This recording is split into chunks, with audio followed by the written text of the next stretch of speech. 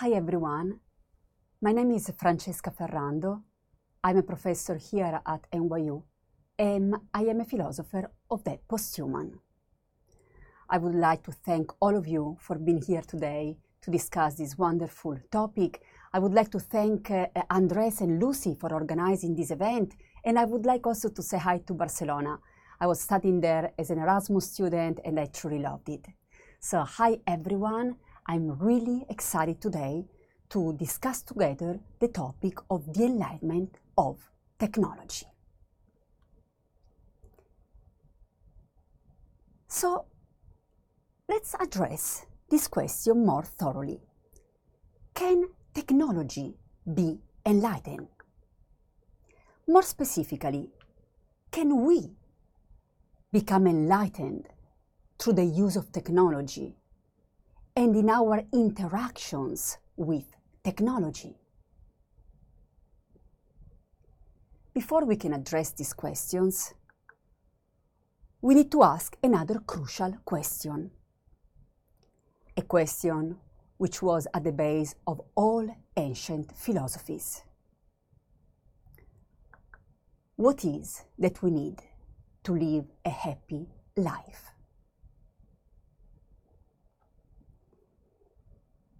In order to live a happy life, we need to know that everything is possible.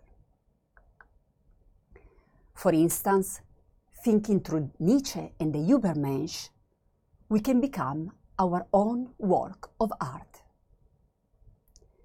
But it is also important to remember that everything is possible in the material and semiotic network of transcendence that is existence. Everything is possible in a material sense, through the relations that I create in my life every day, through my intentions, my thoughts, my material networking in this lifetime. It is not just about my ideas or about who I want to be.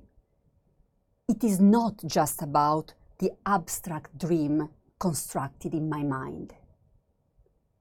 But it is about how I am actually living this life and what this is creating. So how can the quantumness of archipelagos help us with this? This is the topic of this wonderful event, the quantumness of archipelagos. The quantumness of archipelagos helps us understanding the unlimited possibilities we are part of. In this sense, we are beyond humanity, beyond technology, beyond. We are. As an open network, as a bridge, we are. In order to understand more clearly this concept of being, I want to play a little game. And I want you to imagine. Now, imagine. Imagine that you are much more than what you think you are. Now think of your body extensively, expanding through all the connections and interactions that make you, you. All your organs, the bacteria that inhabit your body, the gut flora that keeps you healthy, the clothes you are wearing, the food you eat every day, the water you are, the water you intake and expel through your body, the thoughts you have, the emails you write, the websites you visit, the energy you give and receive. You are. And you are also part of a species, part of a planet.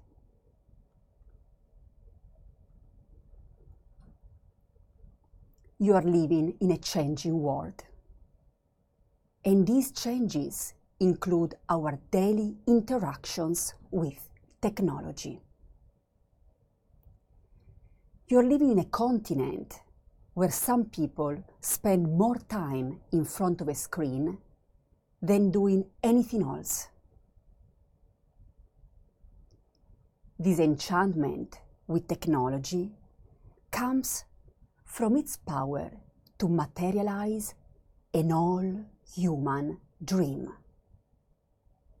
that everything is possible. This is one of the most ancient human dreams, the idea that yes, everything is possible. But once technology becomes an addiction, that power is lost. In a society where babies learn to say iPod before they say mom, we need to rethink where we are and where we want to be. So let's go back to our question. Can technology be enlightened? And again, let's not think of technology as something abstract, but as something very material, embodied, and dimensionally specific. Yes, everything is possible, but nothing is neutral. Everything we do is driving us to a specific direction. As a species, we can become empowered by the unlimited possibilities that technology is opening. But we need to do it mindfully and with full awareness. Otherwise, the power of the technological paradigm shift is going to push our human techno-addicts to complete oblivion of the reason to live, eventually bringing anxiety and emptiness.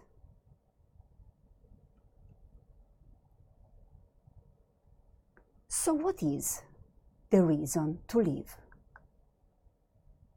Why do we live?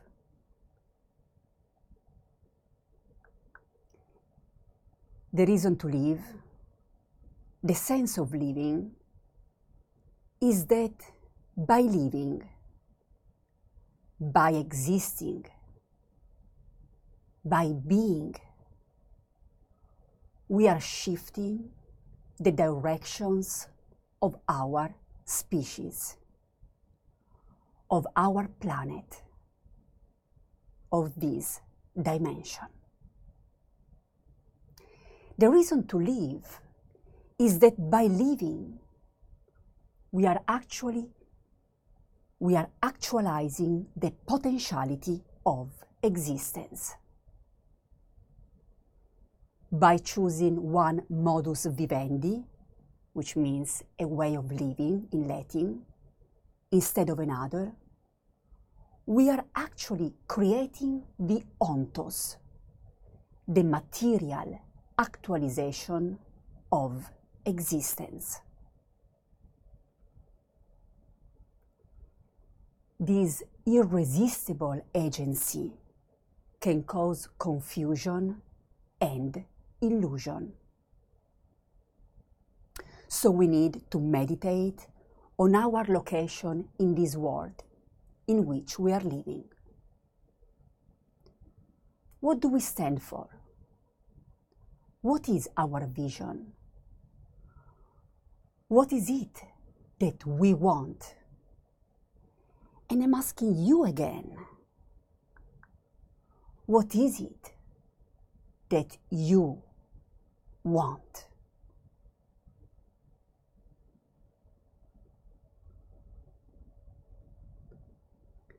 Ways of revealing. I'm talking to you through my digital avatar. Right now, I am in New York City, 5 hours earlier than you in Barcelona. Here is 5 in the morning, and I'm sleeping.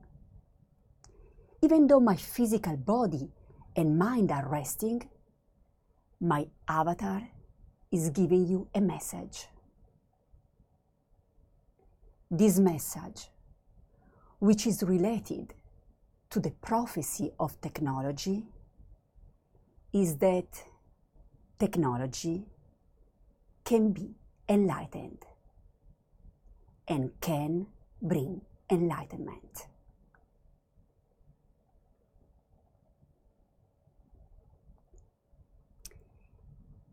In the quantum archipelagos of possibilities, yes, this is possible. Technology can be enlightened. But technology is not a singular term. It is a plural archipelago of different technologies and of different ways to interact with technology. Furthermore, technology as a notion stands on relations. Let's bring an example. Currently, digital technologies and humans are intrinsically correlated, as many of the inputs to the development of technology come from some specific human bodies, human minds, visions, and needs of the people who code. Right now, for instance, the tentative of making technology more addictive by some of the companies that are managing platforms used by a large majority of users, including children, is based on the will to gain more time of the users in front of the screen. Facebook, for instance, is based on advertisements, which are embedded in content accessed by the users when they are online. This is why it is, between little commas, free for users, since you are paying by spending time on it and by sharing data. This data that you freely provide is used to sell access to you. For instance, by targeting specific ads in your news feed. To summarize, these companies are actually making money when you are using their platforms. So they want you to spend more and more time online. This is what coders call brain hacking or addiction coding.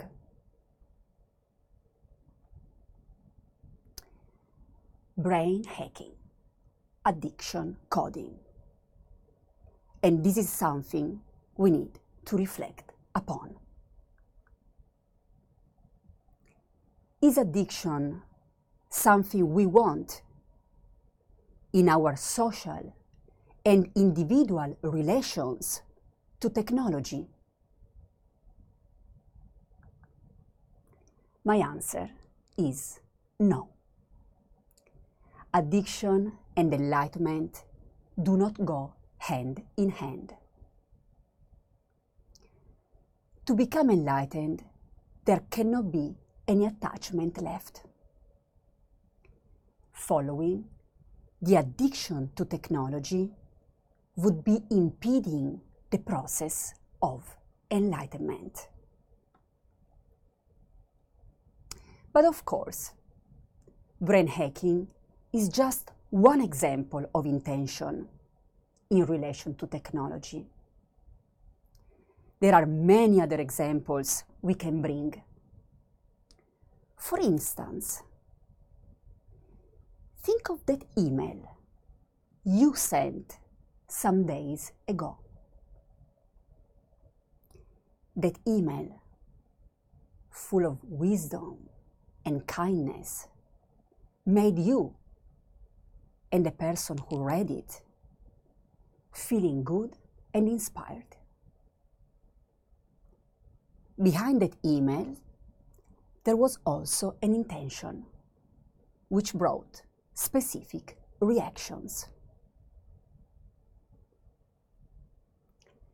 Now, I like to think of technology through the suggestion given by Martin Heidegger in his famous essay, The Question Concerning Technology, in which he defines technology as a way of revealing. A way of revealing. A way of revealing. In other words, technology is neither good or bad. It is full potentiality and actuality. In this sense, technology is not innocent, since out of the unlimited possibilities that can be actualized, only some materially manifest in the sensitive texture of space-time. Following our previous example, we can state that an email is not just an email. Out of the unlimited potential of technological revealing, what we are bringing forth is relevant to the whole ontological interacting of existence.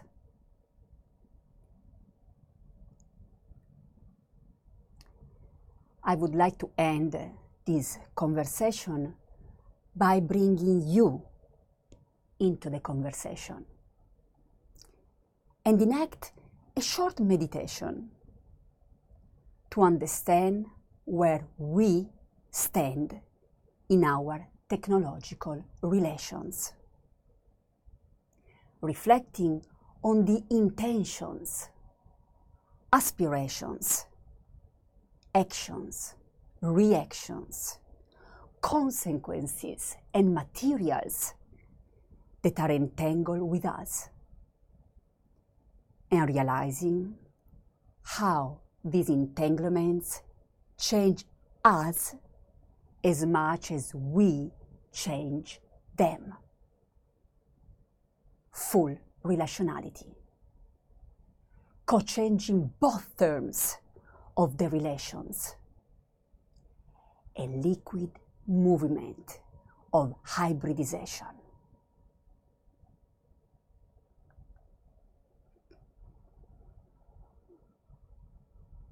This is our conclusive meditation. I would like to ask you to sit comfortable, as you already are, in this beautiful room in Barcelona. I would also like to ask you to close your eyes, if you are comfortable with that. Now think of the technology you use daily or habitually. It can be your phone, your laptop, or any other technological device. Choose the one that you use more often, if that is possible. And now, focus on that. Think of the body of such technology. Think of its shape, of its color, of its material. Where did the materials that now constitute your technological companion came from? Who made it? When is the first time you use it each day? Is it in the morning? In the afternoon? And for how long do you use it for? For what purposes do you use this kind of technology? What kind of searches do you do? What kind of videos do you play on it? What kind of conversations do you have on it? What kind of energy do you experience when working with it? For instance, are you anxious? Are you inspired? Are you in a hurry? Are you relaxed? Are you mindful when you use this kind of technology? Now take a minute and let all the details that you have recollected freely come to your mind. Contemplate your interactions, and please do not judge yourself nor this piece of technology.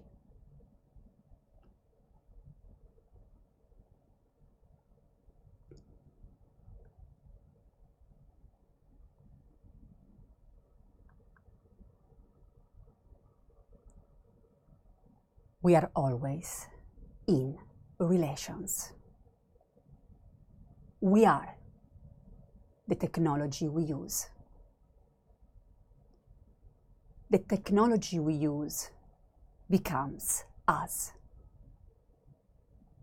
These are intra-actions, to quote Karen Barad. Intra-actions that are constantly changing the sensitive material framework of space-time. Next time you are on your computer or on your phone, just be aware of the unlimited consequences, possibilities, actions, and reactions of the waves that you are creating in this single use, in this specific moment. Yes, technology can be enlightened. Technology can bring enlightenment. But first, we need to locate ourselves in this relation. It is a co-relation. It is who we are. My name is Francesca Ferrando. My website is theposthuman.org, and I'm looking forward to connect to all of you for further developing this highly inspiring conversation on the enlightenment of technology. So thanks so much, all of you. I really looking forward to meeting you, and yes, let's bring enlightenment through technology, within technology, and in our species. Thank you so much for your kind attention.